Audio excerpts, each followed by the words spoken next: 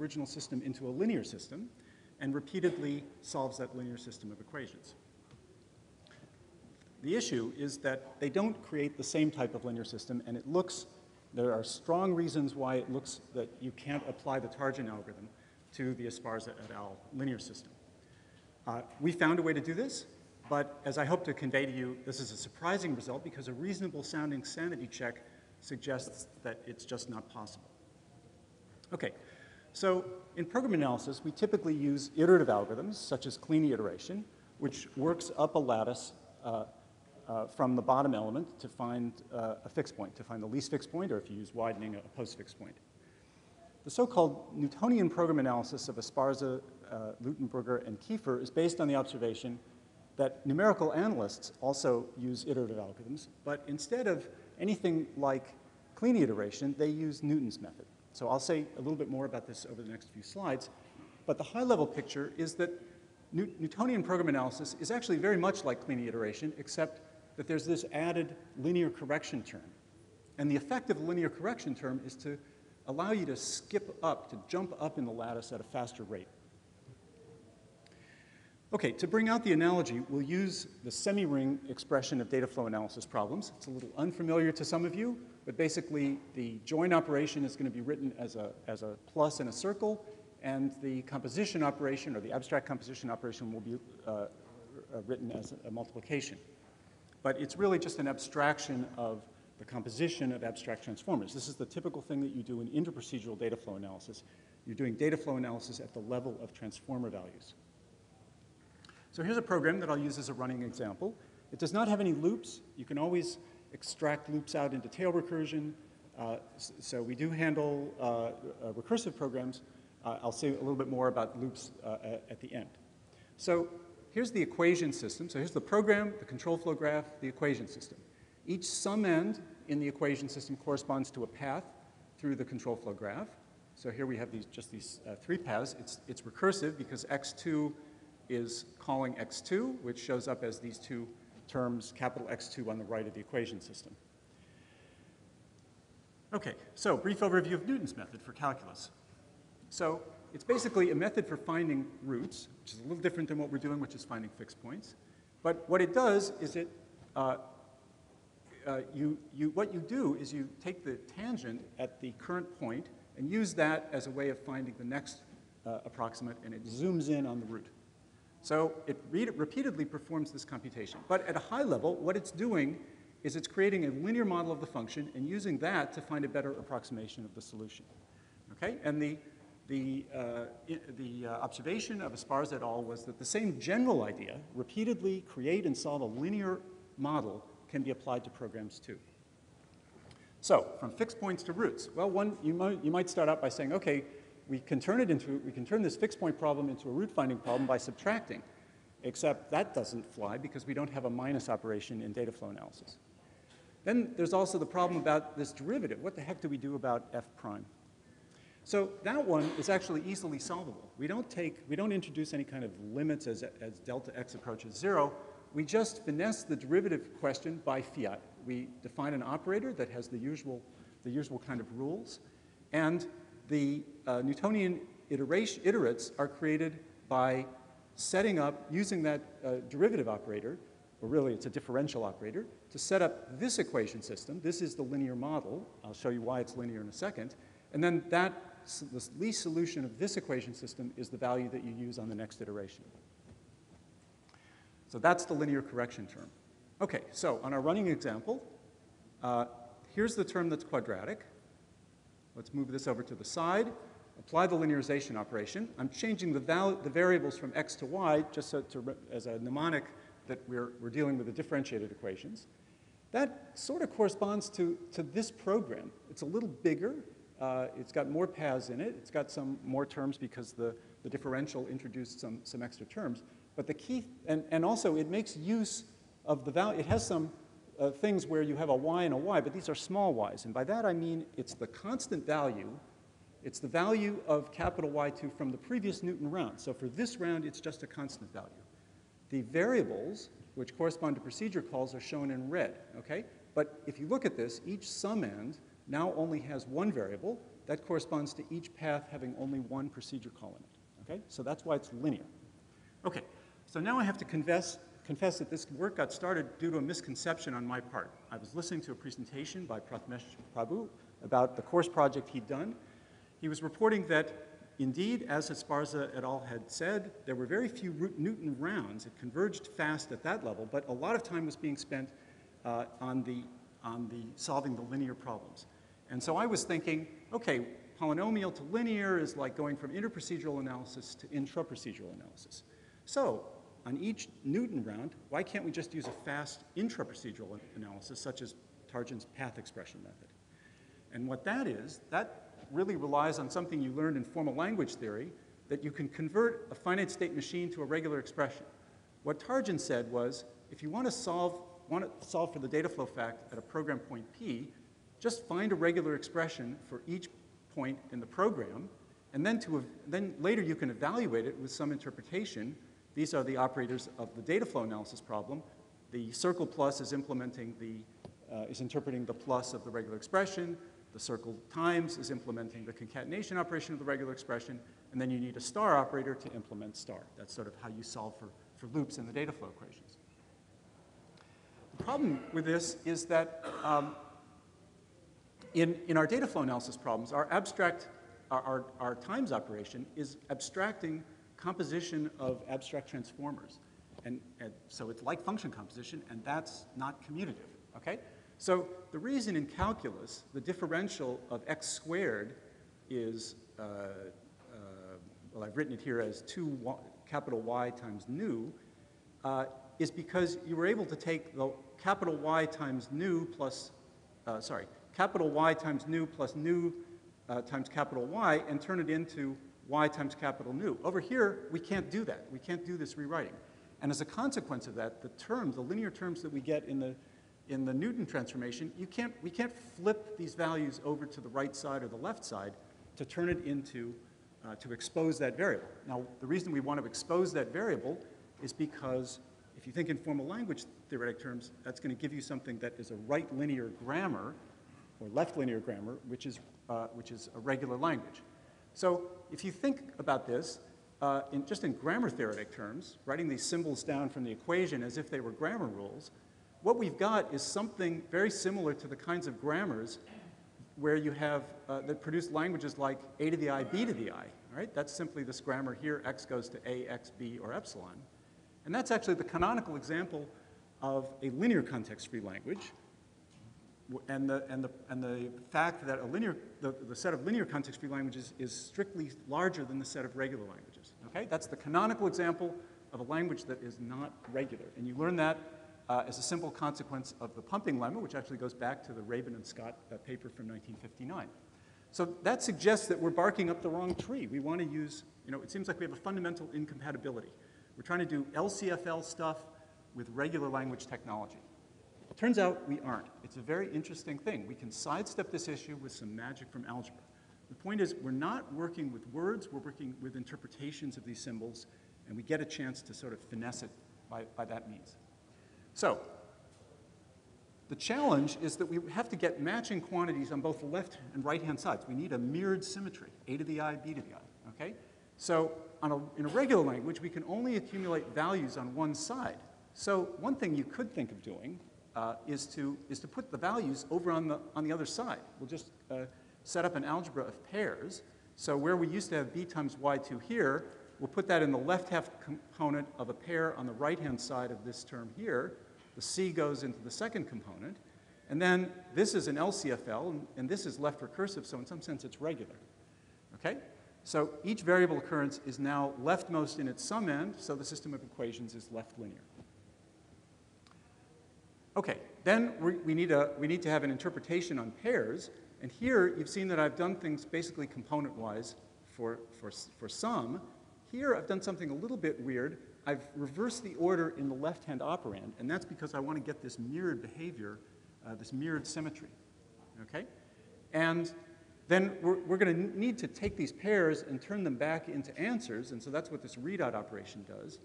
And if we apply that to this, you'll see that we do get the right kind of mirrored symmetry that we want. Out of this pair, when we apply readout, we get A1 matched with B1 and A2 matched with B2. So far things are looking good. And it seems to continue to look good. So suppose we think about following a path in the program or using equations from this equation system and connecting them up. So here we've used this sum end, then a recursive call that uses this sum end, and a recursive call that uses this sum end. That's like following this path in the control flow graph through procedure calls. The corresponding terms over here would lead to this path.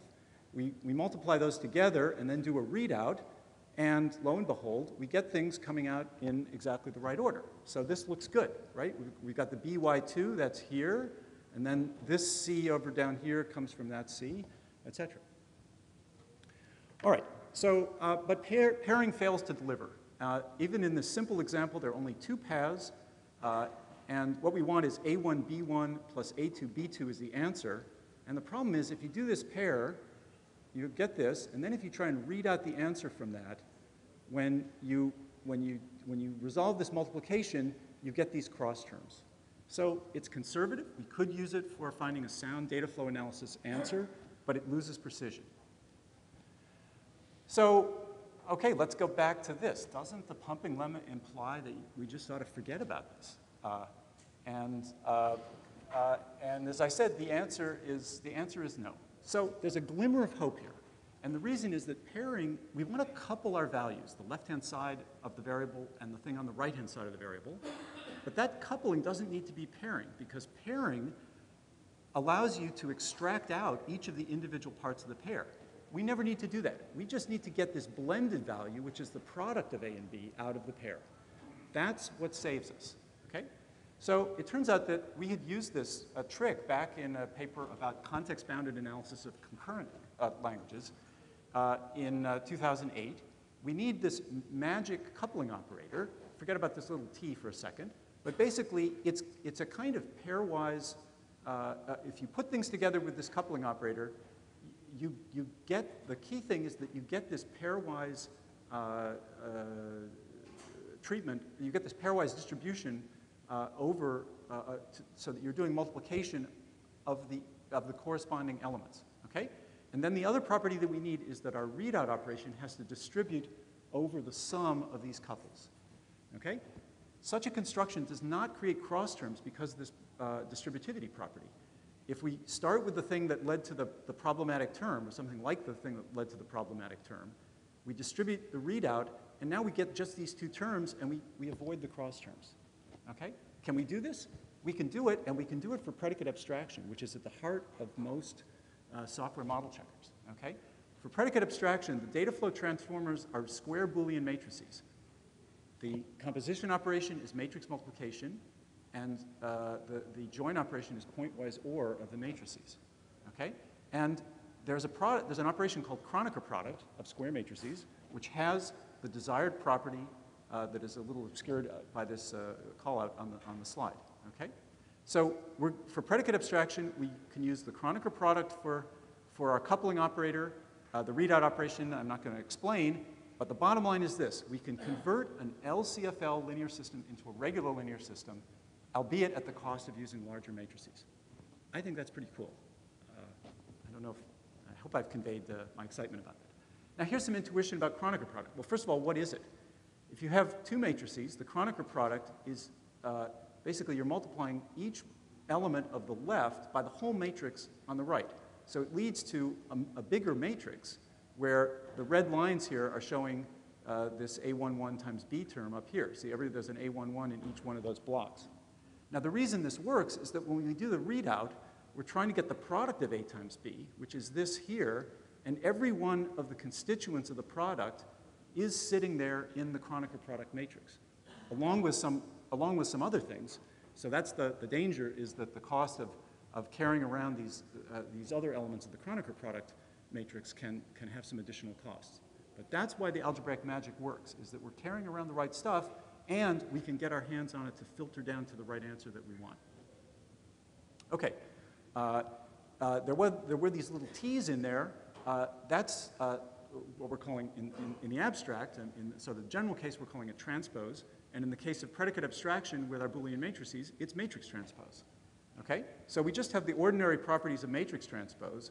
which is that if you take the transpose of a product, you flip the order of the transposes, okay? And that's why in our coupling operator, these were transposed, because when we multiply two coupled operators, two coupled values, they get put together pointwise. So we have A1 transpose times A2 transpose in the first component, but now if you turn that into a transpose, it's A2 times A1 quantity transpose, okay? And now we're getting at least when we apply the readout, we're going to get the mirrored symmetry, okay? Everybody see how that works? Okay, so why does this work? As we had with pairing, we now are going to do the same thing. We're going to put the coupled values on the right. We've got a left linear system. We can apply Targin, and the Targin algorithm returns the desired value, the combine over all paths. Okay? So our picture that I showed for pairing, where we took a path and used these equations, well, this kind of thing worked for pairs, but it didn't work when we took the combine of a collection of pairs and tried to do readout. That's when we got cross terms.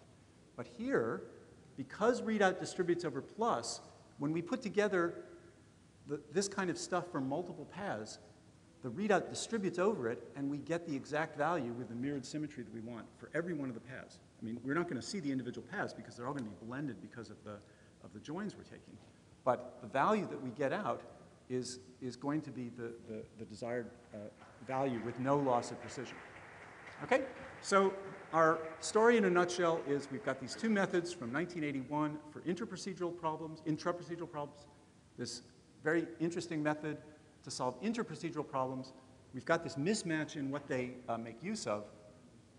But what we did for predicate abstraction, we found a way of converting this linear LCFL system of equations to a left linear system.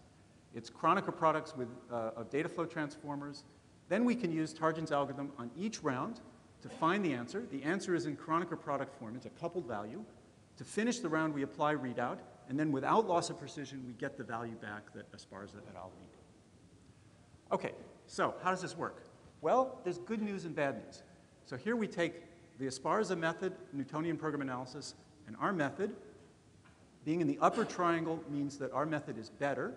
It's better by a geometric mean, so it's a speed up factor of 1.62. So that's pretty good. The bad news is, if you just use chaotic iteration, it's actually way better than ours. So that sort of leaves things open. Are there other improvements? Is it just a lousy, faulty implementation on our part? There's a very nice thing that's going on behind here, which had this one previous use from 2008. Because it's only my group that knows about this so far, although I guess we have some readers of this other paper, because it has gotten some citations, I tried in the paper to articulate what I'm calling the tensor product principle. It's really something that I think I've first heard Akash Lal articulate, which is that these tensor products allow computations to be rearranged in certain ways, and that is advantageous for certain kinds of program analysis problems. I'll let you go back to the paper to read it. So for future work, we want to look at using this for other abstract domains. In fact, we know of one abstract domain where you can't do chaotic iteration for certain technical reasons, or you can't do chaotic iteration and preserve the kind of information that we want to preserve. So that actually is pretty exciting, because it means that we're going to be able to solve problems that currently there is no way of solving. Okay, so to wrap up, our goal was to combine Targin's method with Esparza's method. We had this obstacle. The chief technical challenge was this thing that looked impossible. How do you make LCFL? How do you address an LCFL problem with regular language techniques? And the answer is this little bit of algebraic magic. And the evaluation, thumbs up on the first one. We did make an improvement in Newtonian program analysis. For predicate abstraction, chaotic iteration turned out to be the method of choice overall. The paper has a couple of other additional contributions, an alternative way to handle loops. We handle Kleene star directly, and also merge functions for local variables. All right, so this is the excursion we took. And with that, let me stop and I hope you enjoyed hearing about this, and let me stop and take questions.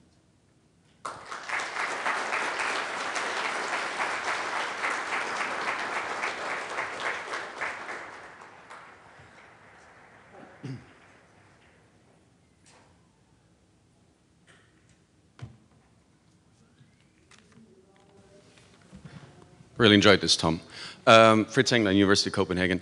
Tensor products have, and actually also regular expressions have performance problems inherent. So actually regular expressions are an almost uniquely bad way of representing regular languages. They are much more, they can blow up in comparison to, left linear or right linear grammars. So Tarjan's algorithm, I think I recall, was mostly for bounded tree with, structure control graphs, where it works really well. So I was wondering, pardon? Reducible graphs. Reducible, right. So that's exactly actually what makes it possible. You don't see the blow up. So if you have a situation where a flow up, do you see an effect of these things growing? And the second thing is the tensor product, if you normalize into matrices, also blows up, but it has very nice algebraic properties. So that might be actually exploitable and also avoiding the corresponding quadratic and in some cases even worse blow up. So the answer to the first question is quick. We were not necessarily working with reducible flow graphs. These were Boolean programs. These were the 500 or so hardest examples from the static driver verifier collection of Boolean programs. We didn't see the regular expressions blowing out of proportion. With respect to the larger matrices, so our matrices were all represented with Boolean decision diagrams. And the thing about a tensor product with Boolean decision diagrams, it's just juxtaposition. You're just adding additional layers in the BDD. So we're working with double height BDDs instead of single height BDDs. Okay. Great, thanks. So I might have missed it, but the elements of the matrix that you said were just there, do they have some meaning that you could use? Because it looked like there was a duality going on there. I'm not quite sure what you're referring to. So in predicate abstraction, a state vector is a vector of predicates, and the transformer is the matrix that maps you from the pre-state vector to the post-state vector. So the meaning of an element in the matrix is really a column vector is what is mapping you, how you're figuring out what the post-state bit is in a certain position in the post-state vector.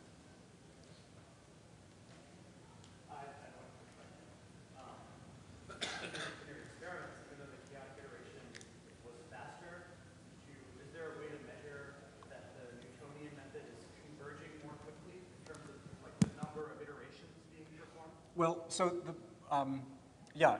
actually the numbers are given in the paper. They are, I think on an average, it was something like, it was less than 4 Newtonian rounds. And that includes the round that you have to have in order to know that things have stabilized. So it really is quite a small number of Newton rounds that you do.